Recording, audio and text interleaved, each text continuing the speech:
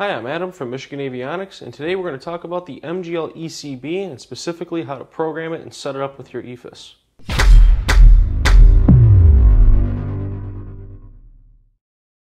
The MGL ECB, or Electronic Circuit Breaker System, is an advanced power distribution system that allows you to eliminate the need for mechanical breakers on your instrument panel and have finer control over breaker currents, and actually in some ways can be safer because a mechanical breaker at 100% load can take minutes to trip, whereas this, as soon as it goes over, can trip within 1/10 of a second if you'd like it to.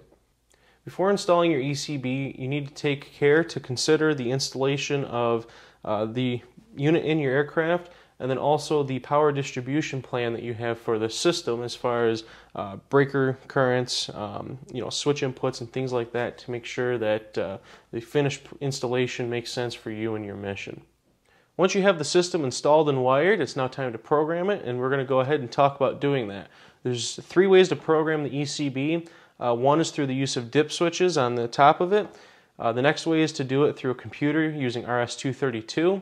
And finally, of course, you can use an MGL EFIS in aircraft that are equipped with such. We're going to go ahead and first talk about the dip switch programming method. When programming the ECB using the dip switches, we have 26 different profiles that we can select from, including a programming profile, which means that you're going to do it from your EFIS or from a computer, as well as it's called Profile 32, where you can enable and disable certain functions like wigwag or flasher mode.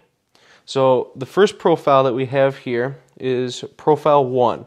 All the switches are down, and this is also identified as ECB1 because the first 3 switches are down. In normal use, the first 3 switches are your CAN bus identification switches, and you can do up to 8 different combinations with these switches to have up to 8 ECBs or 64 circuits. And then switches 4 through 8 are your actual profile switches. When you're programming, again, the wigwag or the flasher functions, you're going to use all 8 of those switches. And that's how the ECB knows that it's being programmed for those functions. If you're simply programming the ECB using the switches, there's 26 use cases available to you that are explained in the installation manual. One of those use cases is actually the programming use case, which is where the EFIS or the computer via RS-232 will program this. So in reality, there's 25. This one that we're in here right now is program 1. So the first 3 switches in normal use are the CAN identification. So again, if you're using this with an EFIS, you have 8 different combinations for up to 8 ECBs. And then 4 through 8 here are going to be the actual programming switches for your breaker currents. So if I go ahead and just turn 4 on, now we're in Profile 2, which is the same as Profile 1, except for breakers 1 and 2 are now paralleled together, which means that the pair of them are going to allow for 20 amps of current through them. If we go back to Profile 1, again, just by flipping a switch, now each breaker is just simply 10 amps. Again, all of the breaker profiles are laid out in the installation manual, so if this is your chosen method of installation, make sure that you look through each one of them carefully so that you can find the one that fits your needs. Another programming profile that you're going to be using is Profile 32. This is the special function setup for the ECB for things like wigwag, flasher mode, things like that. So I have this set up for wigwag on. And so Profile 32 is switches 4 through 8 all on, and then the first 3 switches determine what the program function is going to be. So I have this set up, so all I do is I just apply power to it, and then we watch the green LED. You can see that it flashed once. We can just go ahead and pull power, and then we can reset all of these dip switches right back to where they were, which in this case was going to be Profile 0. And then when we reapply power, once again, the green LED is back, and now it's communicating on the CAN bus, and now we're ready to use the ECB with wigwag on. So now let's talk about how to program this thing from your EFIS. First thing we need to do is get to Profile 31. So I'm going to remove power from the ECB, and then I'm going to turn on switches 8, 7, 6, and 5. And now, when I reapply power, wait for the ECB to come on, so we got a green flashing light again. And now we can come over to the EFIS here, and we have ECB1 breakers, and then we have the module setup and status.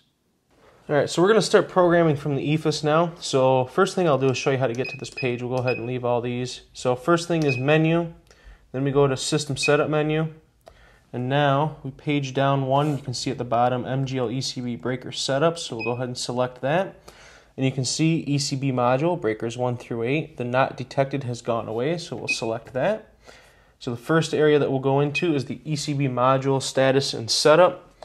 So you can see the dip switch setting there. It's just in a generic profile, but ECB profile 31 is what's important. That means that we're going to be controlling this from the EFIS. So now we can turn wig-wag on and off. You can turn the flasher on and off. You see it's set up for 8 independent breakers, single indicator LEDs. These are all items that are discussed in the installation manual, so we're just going to go ahead and bypass those for now. I've got this light bulb here hooked up to terminal number 4 on the ECB, so I'm going to set that up. So breaker 4, I'm going to enable. I'm going to name it something like, I actually got to delete these first, so we'll delete all this. Go light, enter. Trip current we'll set to, we'll go 5 amps. And then trip time is 2 seconds. We'll actually go ahead and bring that down to half of a second. And then the default state is on. So we can go ahead and exit that. So now, on our main screen here, you can see this ECB button. So if we push it, now you can see light is on. And now light is off. So I'll go ahead and just hook my light bulb up here real quick. And we can just see that the light is in fact on. So we can see that we have control of the light bulb on the EFIS here. We can control it from the EFIS, or we can do switch control. Pay attention to the install manual, because it does tell you if you're going to do EFIS control, you need to ground all of the switch inputs, basically just by jumping the wires together. So read the install manual for that. So one thing I'm going to demonstrate real quick with the ECB is the current faulting. So on menu here, on system setup menu, and under the ECB setup, on option 4 we have the light, and we have a current trip of 2 amps. Now I know for a fact this light bulb trips at, or rather draws much more than 2 amps, but this will be a good example.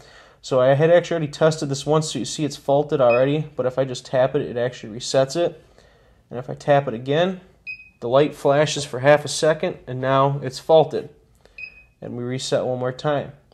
If I just go ahead and simply come back to our system setup menu here, and I go back to the ECB setup, and I set this to something more appropriate, like let's say 5 amps, enter. Now if I go back to our main screen, go to ECB, now the light stays on and the circuit doesn't trip. So thanks for taking the time to watch this video on the MGL ECB. I hope that this kind of helps you install this in your aircraft a little bit easier, answers a little bit of unclear things in the installation manual. If it doesn't, our support channels are always open, support.michiganavionics.com. If you have any questions on this system, we're happy to help you. Otherwise, be sure to subscribe. We're going to be putting out more videos like this for all of the MGL products. And also hit the notification bell, because sometimes even just subscribing doesn't let you know that we actually uploaded a video. If you have any suggestions for videos or knowledge-based articles, please feel free to let us know, again, at support.michiganavionics.com. But until then, we'll see you next time.